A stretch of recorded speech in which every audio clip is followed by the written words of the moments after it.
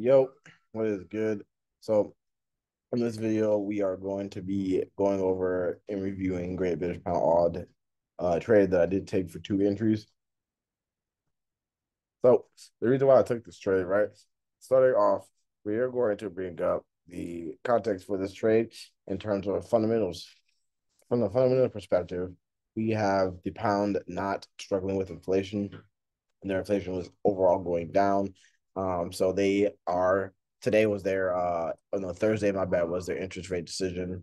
And they kept interest rates the same because there was no need for a rate hike um due to the fact that they were not struggling with inflation. So pretty soon here, if not today, I have to kind of look out for that probably on the session recap and a few bank reports. But essentially they kept interest rates the same, which shows speculation for a rate cut. Rate cuts are negative for a currency. So meanwhile, the Australian dollar is in the opposite situation where they are actually dealing with heavy and persistent inflation, and they're going to need to do rate hikes. Rate hikes are positive for a currency, so that means the uh, pounds going down due to good inflation numbers, and they're going to do rate cuts, which is going to bring their currency down. And the Australian dollar is going to need to likely do rate hikes at their next meeting, which is positive for a currency. You have one going down, one going up. The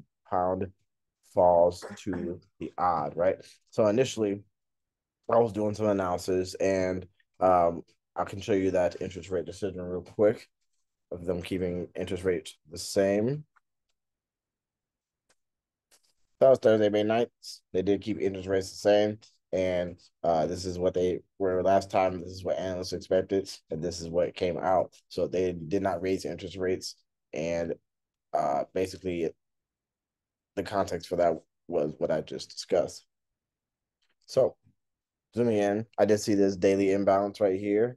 That's from this candle's low right here to this candle's high right here, to be this bearish candle's high. Imbalance there. It was filled. Dropped down to the 1H. Price did. I did anticipate the news coming out at 7 o'clock in the morning around bouts. Lock this real quick. And I expected some volatility to the downside as that news came out with the context of them getting ready to announce rate cuts. Right.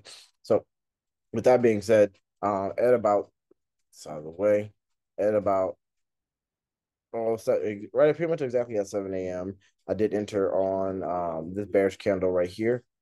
Essentially, the second it started, I waited for the news to come out. As soon as 7 a.m. hit, it was like 6:50 that I called the trade, I would say. Wrong time frame. Wrong time frame. So this is about 7 a.m. I executed it on this candle right here. Let me zoom in for you guys. From the daily imbalance, I executed on this candle right here. It was getting ready to close bearish. Price, had a little bit of went up a little bit, with respect to this order block right here. And keep in mind, the dotted line is the daily imbalance that I was referring to. So as I have a higher time frame context as well. And then price juice came out at about 7, and this candle was responsible for that. Took out the sell side here, took out the sell side here, right? The orange lines are prime market terminal levels. Apologies. The orange levels are prime market terminal predicted levels as well for added context and confluence, but pound interest rate decision stays the same, opening up the likelihood for rate cuts soon. And it dropped as well a couple of hours later. This is for 6% first entry. That was a market execution. And then I set a sell limit right here on this last bullish candle before the breakdown here of this sell side liquidity or this swing low. So price retrace came up. I triggered it about right here on this candle. And then it came out and took out some extra buy side right here. So it was a smaller bit of drawdown. That's okay. It essentially just came and filled more of this imbalance and took just a bit more buy side. And then as the market closed, price is pretty much at break even for entry 2, and entry 1 is about, I don't know, 0.5% or so in profit. So long term, I do expect price to continue to drop because of the things mentioned earlier in terms of fundamentals. We also had retailers majority buying this pair as well. and seasonality typically for this pair at this time of the year historically has been bearish. So it's about 12%.